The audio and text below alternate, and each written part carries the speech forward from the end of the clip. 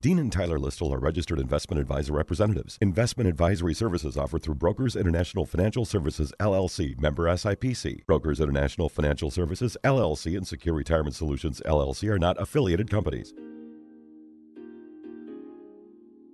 It's time for Secure Retirement Solutions with your hosts, Dean and Tyler Listle, fully licensed retirement specialists from Secure Retirement Solutions in Green Bay. Now, here are your hosts, Dean and Tyler. Good morning, and thank you for joining us today. Tyler and I will discuss topics that affect your retirement, such as investments, income planning, Social Security, and much more. How are you this morning, Tyler? Good morning, Dean. I'm doing great. How are you? Good, thank you. Today we're going to talk about retirement strategies that could backfire on you. This was originally an article by Motley Fool, and looked at it. Very good article, but we're going to expand on it a little bit as to some of the experiences we have in the office when people come in and talk to us about certain things. And the first one that could backfire on you is a thought process more than anything else, and that is playing catch up later in life when it comes to saving money. We hear this quite often, and that is, I've got a lot of expenses when I'm younger. I'm raising the kids. I have to pay off cars. I'm accumulating debt because I'm also generating a good income and so on. But the problem we have here is it's very easy to keep pushing it off. So playing catch up later in life, you typically have to invest significantly more to end up with the same amount in that bucket of money when you retire compared to if you started significantly earlier. We have said in some of our shows, our radio shows, that one thing that younger people have on their side when it comes to investing is time, and time generates more compounding interest opportunities. So playing catch up later in life is really something that a lot of people do, and in a way you're sort of incentivized for it because there are 401k catch-up opportunities, or IRA catch-up opportunities, and the reason those opportunities are out there and put in place is because so many people do it. But make things easy on yourself. Try to put away as much money as you can earlier in life. There's a happy medium. We understand that you're raising a family and incurring debt at that particular time. But I always tell people, again, if you look at it in a very simplistic way, if you say, okay, out of the money I have, if I take 33% and use that for play, if I use 33% and put away, and if I use 34%, I utilize that for a little bit of both. So, there's an opportunity here to look at things, put money away, but also, still take advantage of buying and accumulating things through your early 20s, 30s, and 40s. Tyler, what else should we look at when we're talking about playing catch up later in life? Yeah, Dean, this is a big one here.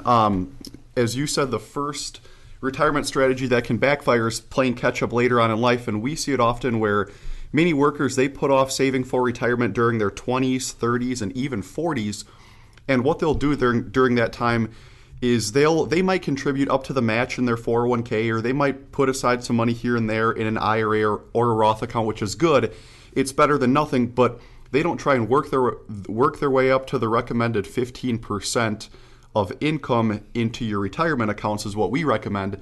And if you're not doing that early and often, then you're going to have a harder time down the road to try and catch up. So what they do is they aim to play catch up later on in life when they're in their 50s or 60s before they retire, and later on in life is when they don't have certain things. It makes sense to them at the time because they don't have things like student loan payments. As we know right now, student loans are becoming such an epidemic in our country where there's actually companies who, instead of offering a 401k match right away, they offer a matching plan to pay student loans for certain people. So that just goes to show how much student loan payments are putting behind some of these young workers. They also don't have childcare costs when they're older, so they push it down the road because, again, when you're younger, you're going to have kids, or you might have kids, you're probably going to have higher childcare costs. And you'll also have things like higher mortgage payments, car loans, and other immediate bills when you're younger and kind of building your life, building your family.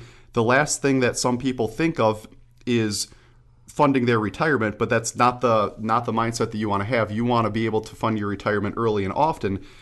And trying to wait like that can really backfire because the longer you do put off building your retirement, the less time you have for your money to grow.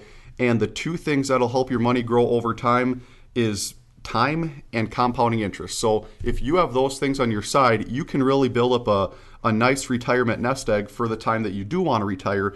And again, if you're in your 20s, 30s, or 40s, those are two things that you do have. You have that time and compounding interest. But then when you get into your 50s and even into your 60s, you don't really have that anymore. Sure, you'll have compounding interest, but you don't have time on your side to really grow that. So the earlier you begin, the better. You don't want to play catch up. The other thing that many people don't think of is at the time, they think they can push out saving for retirement later on in their 40s, 50s, 60s. But if certain circumstances, if they align against you, then you might also be forced to retire earlier than planned. And that's what many people don't take into consideration, because according to a study done by Voya Financial, 60% of Americans are forced to leave the workforce before they're ready due to things like job loss, health issues, having to care for loved ones, different things like that. So right there tells you that if you plan on playing catch up later on in life, chances are likely that it's probably not going to be on your terms. You're probably not going to retire on your terms, just because over half of people, they don't. They're forced to retire earlier than they planned. So you never want to plan on playing catch up later in life, because you might not even be working later on when you're trying to play catch up. Okay, Tyler, you bring up a good point when you talk about people who think they're going to work later in life. Sounds good, but again, we can talk to investors out there. They're in their 40s and 50s, and we'll put together a financial plan for them and look at it and say, okay, there's some work that needs to be done here. If you want a comfortable retirement, if you want to maintain your lifestyle based on what you're currently doing now while working, you need to put X amount of dollars away. And right away they'll say, well, I'm just going to work later. They already give up and think that they're going to work later. And as Tyler said, many times working later is not under your terms. And if you do work later, many times it's not that career position where you've built a substantial amount of salary. Many times it's a part-time job that you pick up that's minimum wage. So we tell people, while you're in control of some of the years that you're going to make the most money possible, which is usually in your 50s, you want to put away as much as you possibly can at that point. Because again, relying on having to work after you either lose your career job or semi-retire, you typically do not have the ability to put that much money away. So take control of it. We'd like to see you, under all circumstances, try to start earlier if at all possible. Yeah, good point there, Dean. The best thing to do, obviously, is instead of wait and play catch up later in life, it's build your nest egg up steadily over time. When you're in your 20s, 30s, 40s, the earlier the better. And a little example that I have here is if you set aside just $300 per month over 40 years in a Roth account. So again, Roth account is the account where you have money that comes from checking your savings. You already pay taxes on it. Then it goes into the Roth account and it grows tax-free thereafter. So you're not going to pay any taxes on the money when you take it out in retirement as long as you're over 59 and a half. Again, $300 per month over 40 years in that Roth account, that'll leave you with about $719,000 worth of tax-free funds. And that's if your investments generate about a 7% annual rate of return. And if you look back at the history of the overall stock market, the S&P 500 has averaged about a 10% rate of return, but if you discount that for inflation, it's closer to 7 to 8%. So again, if you $300 per month over 40 years generating a 7% rate of return, which is doable, could give you just under $720,000, which is a huge chunk, and $300 per month is something that a lot of people can work up to. But again, we recommend starting off early and often. If you can, work your way up to 15% of household income invested into various retirement accounts. Start with your 401k. If you have a match, contribute first and foremost up to that match because that's free money. Then outside of there, fund a Roth account, which is tax-free when you take the money out, and then go back to the 401k. If your company does offer a Roth 401k, you can just go right into that as well. But again, if you can contribute 15% of your income into retirement accounts early, you're going to be set. Playing catch up later in life, that's definitely a retirement strategy that can backfire on you. Okay, and speaking about backfiring on you, let's look at the next one, a retirement strategy that could backfire on you, and that's Looking at Social Security as a substantial portion of your income. Back in the 30s when Social Security was started, it was supposed to be a supplement to your income. And we always talk about the three-legged approach to the stool, the financial stool, and that is you have Social Security, you have your own finances, which are usually in the form of 401k or a 403b or something like that. And then you also have a pension. Now, that's what people talked about years ago when it came to the three-legged stool for finances and your retirement planning. Well, unfortunately, we're seeing that, become a two-legged stool and maybe a one-and-a-half-legged stool, which isn't real sturdy. What I mean by that is many pensions are going away. Employers found out that it was significantly cheaper to supply 401ks or 403bs where an employee contributes to them rather than a pension where the employer is 100% responsible for funding the account. So we see pensions going away, and we also see, Social Security is in a precarious situation. No matter which side of the fence you're on in believing whether Social Security will be here or won't be here, you know that it is stressed. We hear about it every time there's an election, Social Security and Medicare. So if you assume that Social Security is going to be stressed, there's no reason to completely rely on it, especially if you're in your 20s, 30s, 40s, and even early 50s. You still have time to catch up. Again, this is one of those situations where Social Security you might lose a portion of your benefit as you get older. Might not be there at all for some people. Don't know at what age or if that could happen.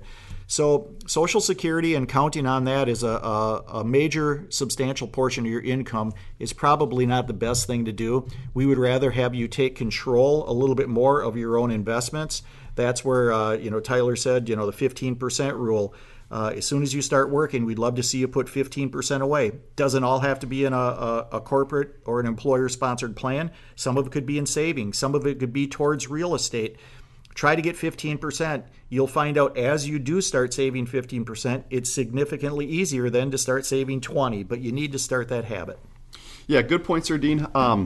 We see it often where many workers, they'll neglect their retirement savings because they do plan to fall back on Social Security instead.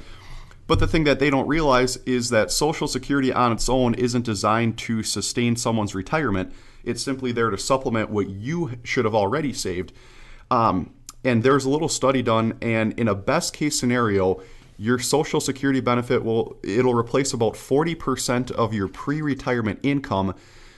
But it's noted that many people need about double that, which is 80%, to pay their bills in retirement and then have some money left over each month for different luxury expenses like vacations, travel, hobbies, different things like that. So again, usually when you go from your working years into retirement, you need about 80% of your pre-retirement income to live comfortably, and Social Security provides about half that, 40%. So that's not going to work if you only have Social Security. And ideally, you want to transition from your working years into retirement and have 100% of your pre-retirement income to live comfortably. And that just shows right there that Social Security alone usually won't do the trick. Again, like you mentioned, Dean, there's also talk about cutting benefits in the future, Social Security benefits. So the 40% of Social Security that could replace your income could be even less in the future. And there's different studies that show sometime in the 2030s, the trust fund could be depleted. Who knows? That might be pushed back a few years or bumped up. You just never know. With a lot of our younger clients, we typically don't even model in Social Security for our younger workers. We say if you're working, you're younger in your 20s, 30s, maybe even 40s, you want to save like Social Security won't even be there. And if it is, it's simply a cherry on top. Because again, I don't want to rely on a government program that might not even be there in my retirement. You want to plan without it being there. And again, if it is there, all the better. Now, instead of relying on Social Security to fund most or all of your retirement like some people do, you want to make it a priority to save within your workplace retirement plan. If you're working right now, there's many companies that do have retirement plans available. And if they don't, you still have the opportunity to go outside of those and fund an IRA or a Roth account. So again, don't rely on a government program that can't sustain itself to try and sustain your retirement. You want to take that on your own shoulders and do that. And many people do have that opportunity. Like I said, if you're working right now, chances are likely you do have a 401k at work that you can contribute to. And right now, here in 2019, with your 401k, 403b, retirement savings plan, you can contribute up to $19,000 per year, which is a really big number. So many people, you shouldn't have excuses that you don't have that option, because you do. And that number actually bumps up to $25,000 per year if you're 50 or older. So the IRS, they are lenient as you get older, where they do give you that catch-up contribution, where if you haven't saved enough, or if you have and you do want to save more, you can bump it up from $19,000 up to $25,000 at 50 or older, as long as you're still working. So that's a big chunk that you can put into an employer-sponsored retirement plan. Now, in addition to that, you can also contribute up to $6,000 to an IRA or a Roth IRA, and that number bumps up to $7,000 if you're 50 or older. So again, the IRS does give you another $1,000 catch-up contribution from $6,000 to $7,000 if you're 50 or older. So that way you can take advantage of those various retirement accounts that you have available while you're at work, and that way you don't rely on Social Security. And again, I touched on it before, but I'll touch on it again. If you can work your way up to 15% of your household income into retirement accounts, that's going to be where you want to start. And if you can start that, the earlier the better. Again, within your employer-sponsored plan, you want to contribute at least up to the match if they do offer a match. If they don't, you can go right into a Roth IRA, because that's tax-free, and then contribute into there. And then if you're still not at 15%, then go back into your 401k and contribute to that. So again, Social Security in itself definitely won't work for many people. You're also going to want to take it on your shoulders, save for retirement.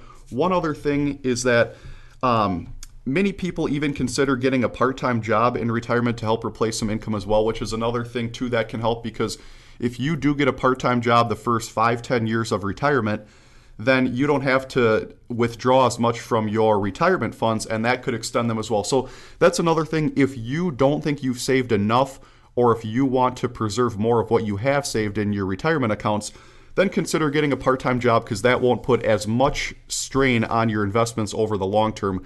But again, take it on your own shoulders. You do want to save in either an employer-sponsored plan, an IRA, or a Roth IRA, because Social Security alone, counting on that for a substantial portion of income in retirement, is usually a mistake. Okay, before we continue, we're going to take a quick break.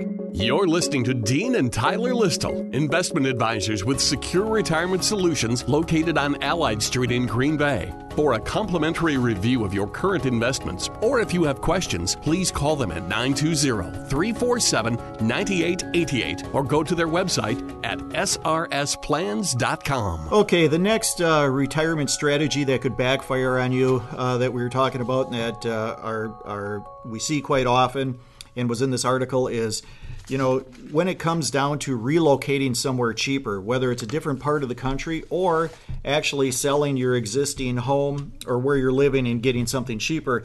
And one of the mistakes we see with that is we'll hear people, they'll tell us all the time that what they plan on doing in retirement is they're going to sell their house, and then they're going to look at that money to invest and live off it in their retirement. But one thing they tend to forget is where are you going to live? I mean, you still need money to live someplace. So many times selling a house and going into either a condo or an apartment many times is not your cheapest option. It's not your best option, because first of all, once you sell that house and do that, of course, you have nothing that's an appreciable asset at that particular time. A house is still an asset that can be sold in an emergency, or if you do get to that stage of your life where you want to downsize.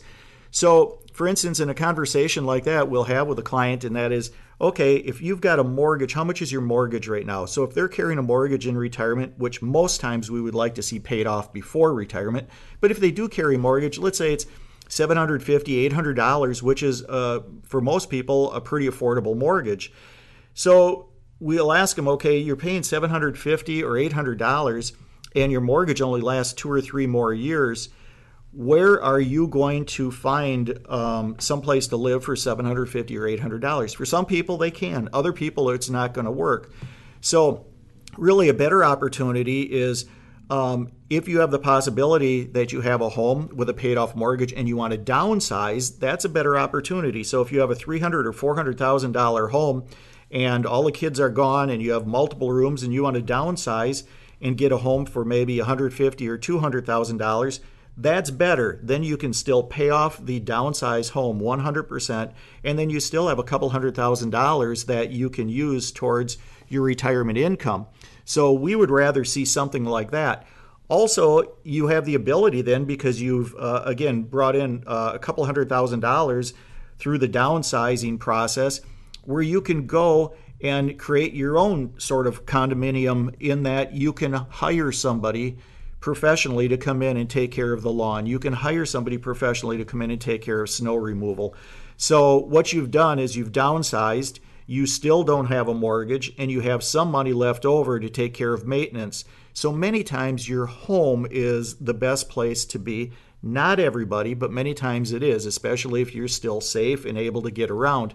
But then there's also opportunities of moving to cheaper parts of the country. And we always forewarn people, it sounds good if you move to a state that doesn't have income tax, but where else do they get you with taxes? Is the sales tax more expensive, or are there certain other drawbacks there? Tyler, what are some of the things that we hear and look at when people make the mistake of thinking they can just relocate somewhere cheaper in retirement? Yeah, when it comes to relocating somewhere cheaper, this one isn't talked about as much.